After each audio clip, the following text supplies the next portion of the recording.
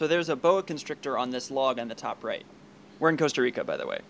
A lot of birds and small mammals come to these water dishes in Dan and Winnie's front yard, and this boa showed up and lay in that same spot for a few days. Dan and Winnie were interested to see how the other animals behaved around the snake. The animals could definitely see it, and they would signal that they could see it to each other and even to the snake.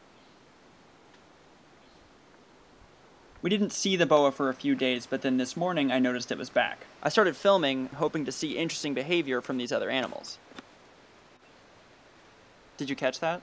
A dove came to land on the log and the boa caught it, practically in midair. Let's look at it again. The dove goes to land on the log, and right here the snake strikes it and curls it up. And again. The boa is moving so fast. That other dove doesn't seem to react much. Maybe it's shock, or maybe it knows that it's safe because the boa is going to be swallowing for a while. Now the boa is squeezing the dove to death, earning its name boa constrictor. Some recent research has shown that boa constriction doesn't rely on squeezing air from the lungs, but by putting so much pressure on the chest that blood can't flow back to the heart, shutting down the animal's circulation. This kills the animal much faster than suffocation would. So at this point, it's probably thinking about how to swallow the dove. Snakes tend to swallow from the head so that the limbs fold into the body and go down easier.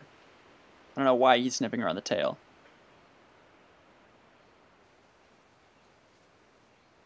Maybe now he's looking for the head to start swallowing.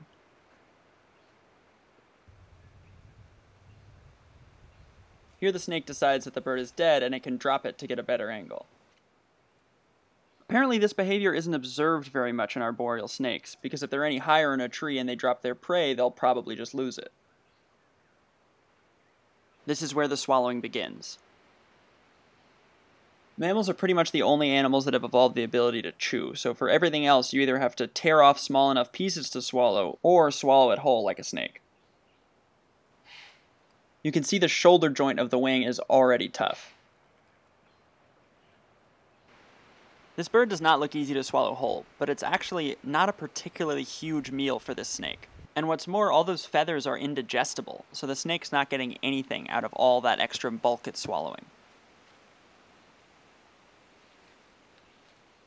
Now it's using its whole body like a limb to grip the bird and swallow it.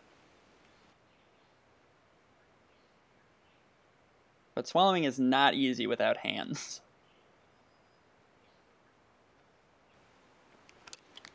I thought it was pretty morbid that these two doves were just watching their friend be devoured.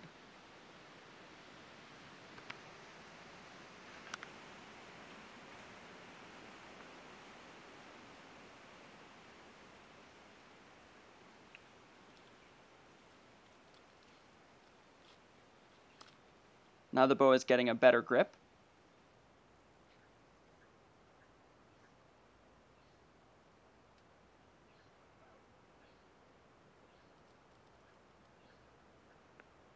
These are the same two doves. Again, the community's doves don't seem as shocked as you might imagine about what's going on. No alarm calls, no harassing the snake. But what could they do?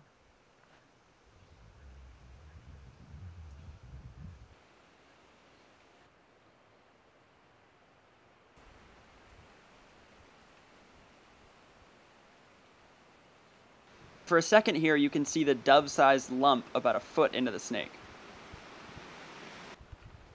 This is one of two big yawns we're going to see. These are common in most snakes after they swallow.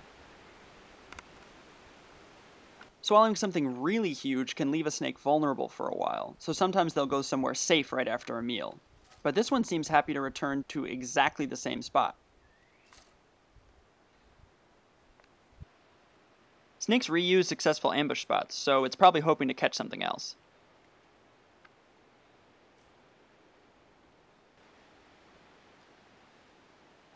Here's another big yawn.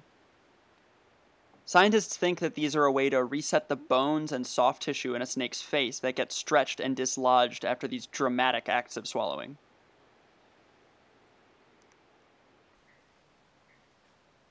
After it got settled, I left a time-lapse running for 5 or so minutes.